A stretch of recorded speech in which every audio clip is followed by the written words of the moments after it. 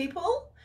I'm just here doing a bit of work on my latest wreath painting, and I thought I'd might as well jump on live so you can watch what I'm doing. By the way, I'm Gabrielle and I love to teach people how to paint, especially when they don't think they can. So thanks for jumping on. It's a bit cold and rainy on a Friday night here in Perth, so I figure a lot of people are going to be at home keeping warm. So if you're at home keeping warm, oh, good on you. Actually, I meant to get myself a drink before I came in here, but of course I didn't, so never mind. So my plan with this is going to be the in-person paint party. Hey, Julie. Oh, it's hot in Brisbane. Of course it's hot. The Lions just won. This is the painting that we're going to be doing for the in-person paint party in November. Kind of coincides with Remembrance Day and also coming into Christmas. So you could make it a remembrance wreath, or you could make it a Christmas wreath, whatever you want to do. So I'm going to be doing, I want to keep it to red and pink flowers if I can. I tell myself this, and you never know, there'll be all sorts of colours on there any second. But I'm going to go with that plan to start with. Now on cruise. So when I'm doing this poppy, I want to try to cover all the white. Because there's no white on poppies, it doesn't matter if I go over it a little bit. Actually, that'll give it a nice kind of dark edge. Just going to fill the whole thing in. It looks very bright from there, doesn't it? And I'll add a bit of cool red. This is warm red. I'll add some cool red to that later. I think this one is a poppy as well. And now that I think about it, I should have added more.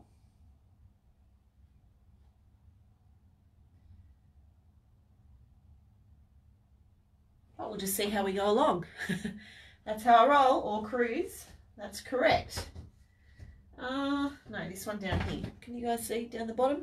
No, that's where the comments are. I should have made it a bit higher. What if I turn it? I will turn it upside down. That's a bit better. So this one is going to be a poppy.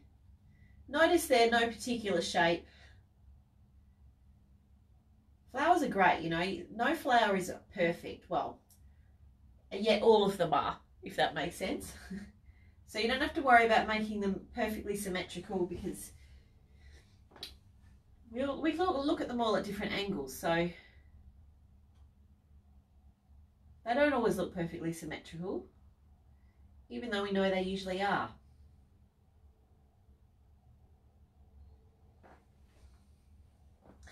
Looking good, thanks Pippa. She's my biggest fan. Or maybe she's not. Is there a bigger fan than my best friend?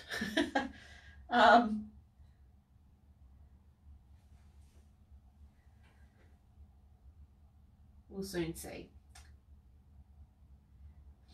Some of you know it was my birthday this week. It was also Pippa's birthday this week. Our birthdays are one day apart.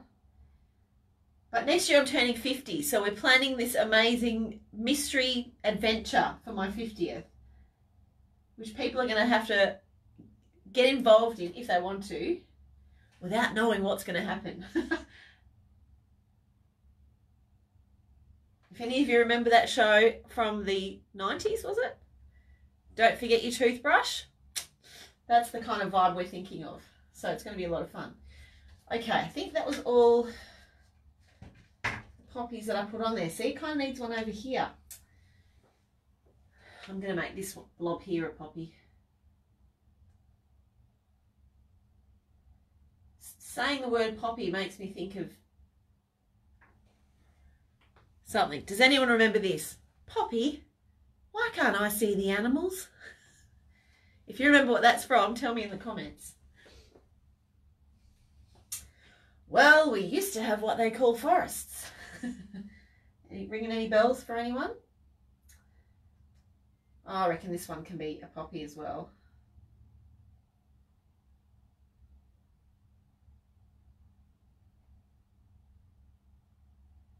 There we go. Now it's kind of a bit more balanced. They look, wow, they look really orangey red in the screen. So that's kind of cool. So yeah, we're going to do this one for the in-person paint party on November, I think it's the 15th. It's a Sunday, the Sunday after Remembrance Day.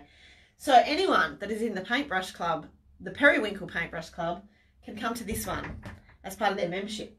And if you're not in the club, that's totally cool. You can also buy a ticket and come along. But the Paintbrush Club doors are open at the moment. So if you're thinking about it, this is one of the paintings you have the chance to do in November if you join the Periwinkle Club.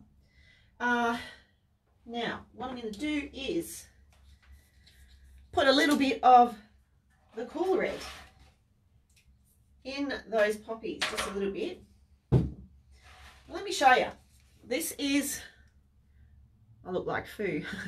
This is the warm red and this is the cool red. So warm looks more orangey and cool looks more pinky, if that makes sense to you. Now I'm not even going to wash the brush. Just going to get some of the cool red on there, just a little bit. And put a little bit in the middle of the poppy there, and maybe just to kind of show where the petals go. I'm not being too precious about it, just a bit of a blob and a bit of a wiggle. Blob and a wiggle. That could be a great motto for life. Just a bit of a blob and a wiggle from time to time. You know, like drop and roll. Is it drop and roll? Blob and wiggle. And smile. And cut. Next, I've got to add a bit more pink. I've got a gorgeous bright pink colour called Pinky, funnily enough. And these round ones I'm going to turn into roses. I'm just crossing my fingers as I say that. I'm going to turn them into roses.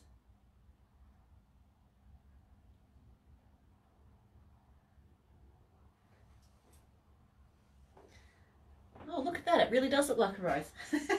There is a bit of a rose technique, which I have done on a few occasions. So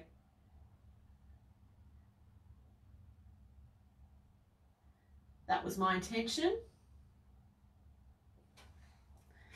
Look at that. Now if I bring it up close, you can actually see it's like a white circle with some pink lines on it. When you put it back here, it's really starting to look rosy. When that's dry, I'm going to go in and do a lighter colour pink, or maybe a darker colour, I'm not sure, in between on the white. About that. I used to live in Brisbane for oh, how long was it? 5 or 6 years.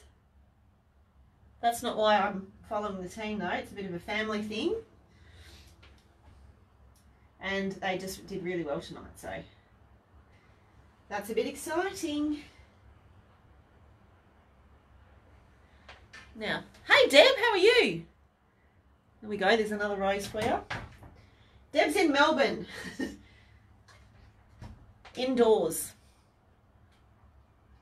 Jules is here. Hello, you love painting the wreath. Yeah, this is a new one that I'm doing for the next in-person, not the next one, the in-person paint party that we're doing in November, so for Remembrance Day. So I'm going to put a word across the top here, probably joy. So this is the one that we did before for Anzac Day, that's the one Jules is talking about, so very similar, but just a bit of a different spin, different background. I'm going to put a word across the top and make it maybe a little bit more Christmassy or remembrance-y, whatever. Deb's all good? All things considered, yes. I feel for you. Feel for you, Deb. But, you know, what are you going to do? It's just a little bit of a pandemic happening. I have got some members of the Paintbrush Club in Melbourne, so at least they've got stuff to do while the world's going crazy outside. Have I got another rose anywhere? No, I only did 3. Oh, actually, what I've done, I've got little... You never know. So I'm just going to go in. Is that light enough? Well, kind of. Doing another circle around on the inside of this one. Now remember, I did that the other day. That's what it looks like up close. So that's a bit skew with. I did the red the other day, let it dry, and then I've come back to do a lighter colour row of petals. And actually, what I should have done is gone in the middle. That's right. This one will look better. This is how we learn. I'll show you up close and you can tell me which one looks better.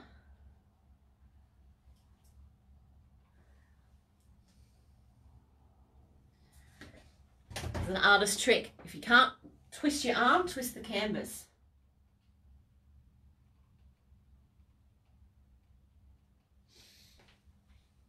Yeah, Deb likes in between one, so do I. It looks a bit more realistic, and you know, we're going for realism. We're not going for realism. I never go for realism. But honestly, I think the reason I never go for realism is because I think it's too difficult to make it look realistic. And one of my art teachers said to us once, what's the point of having a painting that is really realistic and looks like what it's meant to look like a building or something? You could just take a photo. So allow your art to be more abstract, more of an interpretation, you know, change the colours around and make people sort of think a little bit when they look at it. So I really love that idea. Probably because I think doing realistic work is too hard. Dania, you like the in-between as well? Yeah, me too. I'm going to go back over this one because that's kind of, yeah, there we go. Much better. And now I'm not sure about the shade of pink, but anyway. The beautiful thing about acrylics is if you don't like it or you want to change something, you can just paint right over it. So forgiving. A friend of mine posted on Facebook, she's a friend of mine from years ago that lives in Sydney. Katie, I'm talking to you if you're watching this. She's taken up painting as well. We were laughing because look at both of us now. Neither of us even talked ever about painting years ago when we were friends in Sydney, and now we're both doing painting. And she posted today that she took up painting and she decided to use oil paints because that's what professional people do, not realising that lots of professionals use acrylics as well. So she was just laughing about some of the things she didn't know that she's learnt along the way, the hard way, with using oils. So there we go. Let me put those up close again. So I'm liking them better. They still need work. Another awesome thing about painting flowers is when you put the middle bit in, I really need to learn what that's called. What's the middle bit of a flower called? I don't know. When you put that in, it really makes them pop sometimes. It makes them really look like a flower. So that's always a fun moment. Now I'm feeling, I've got one more poppy to do. That's right. Where was that? Down here. Go back in with my warm red. Let me flip it so you can see what I'm doing. Just this little one here. Just covering up all that white that I put in the other day.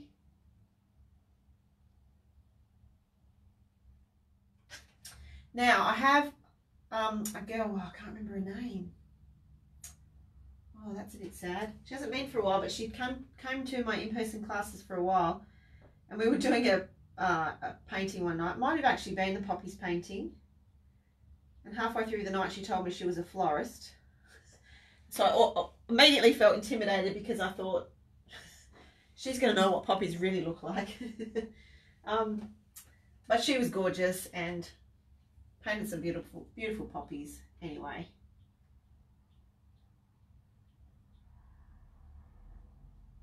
When I actually started doing my poppies paintings, we were doing these beautiful big poppies with 5 leaves. And then somebody Googled it one night in the class and said, hey, poppies only have 4 leaves. So what we'd really been painting red frangipanis. So, but it didn't matter. They all looked like poppies. People all loved their paintings. And it's an artist impression. Remember what I was just saying about things looking realistic? That was my take.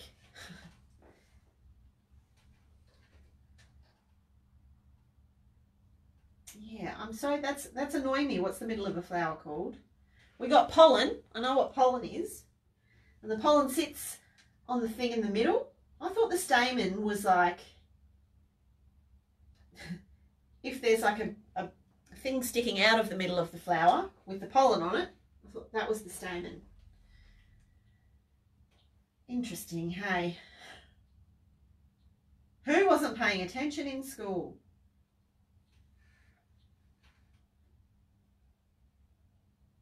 It's not that I wasn't paying attention, it's just that I was talking through the whole lesson. So no wonder I missed it. I'm sure I heard it, it just didn't stick. It didn't stick in my memories. All right.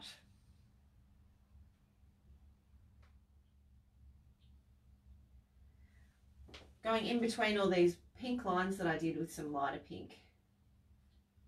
And we'll see how we go. See if it even...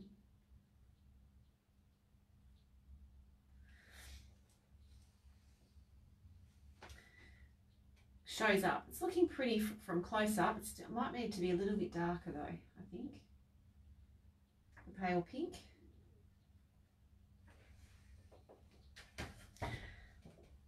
I filled this one in, and there's one I haven't filled in yet. So it doesn't actually make a lot of difference. I think it needs to be a little bit darker pink. So let's take care of that. For the next one, actually, because that's still wet now. Flip this around so you can kind of see. I know I'm a bit far away from the painting, but like I said, a little space. I'm going to be reorganising things on the weekend. What I really should do is take everything out of this room, start from scratch. That would be cool. Now that is probably a bit better. Could even go a little bit darker again. Yeah, it's way better than that one. So let's try it with the last one, a little bit darker.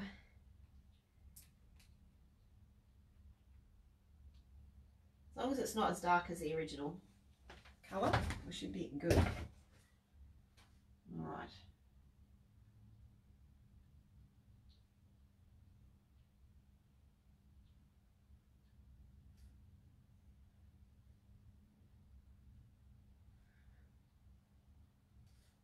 And once the paint dries, it's going to look a little bit different too.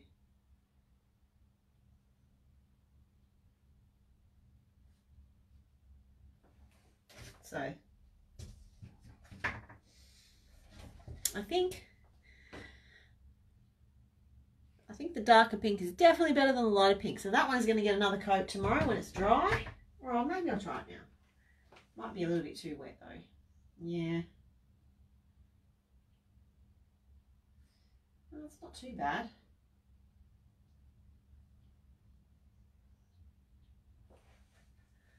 Better than it was.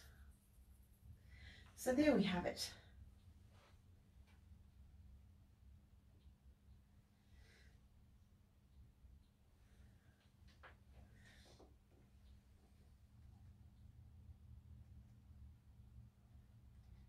Just try another layer of these petals. It's probably still a bit... Oh no, it's working. I was going to say it's a bit wet still, but it's not too bad. I think the colours are too different. From the red to the pink is a little bit too far of a difference. So I might have to correct that with a bit of, yeah, a bit of darker red over where I went before.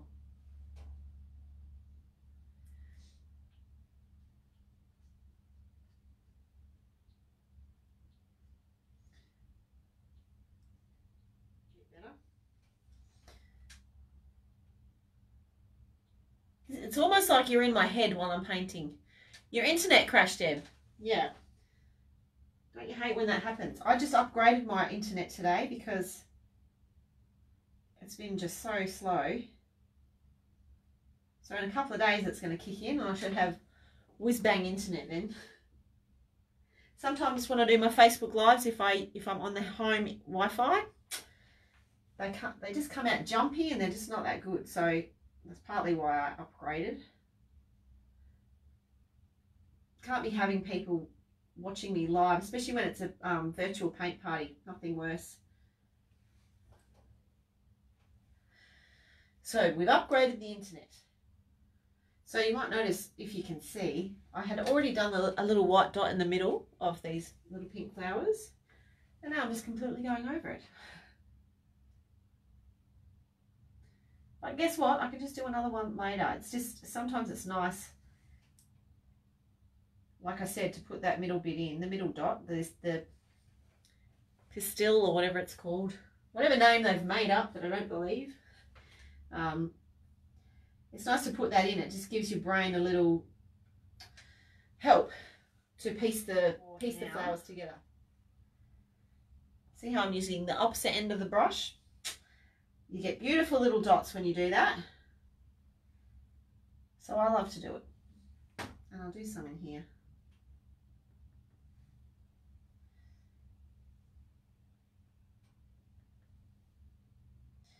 Just to help my brain see what's going on. Now these ones, they're on the side. They don't really have it. That's about it, I reckon. For now, just a little bit. Look, I might as well keep going. I said I'm going to put baby's breath on, so I might as well just do a few. There is a trick with using the other end of the brush. You've got to wipe it off often. Otherwise it gets clumpy and then you don't get nice dots.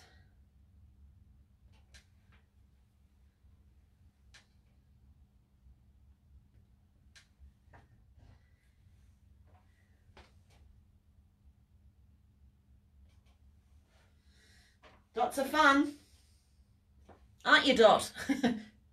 Dot was on here before, so I don't know if she's still here, but dots are fun.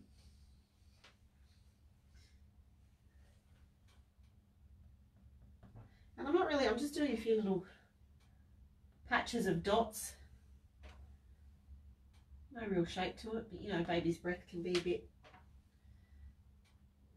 random. That makes it actually look a bit Christmassy, doesn't it? Mind you, the wreaths at Anzac Day and Remembrance Day, they have baby's breath as well, because it's so pretty. I might hang up the brush now. So thanks for watching. Thanks for jumping on and painting with, well, watching me paint for a little bit on a Friday night. I'll come back tomorrow on the weekend. I should come back and say, look how much I've moved my space around. We'll see how we go. But I'll come back and do a little bit more painting, maybe on this, maybe on something else. Have a chat to you guys if you want to jump on, and if you don't, that's fine, totally fine. I will see you again soon. Whatever you're doing, make sure you have fun doing it.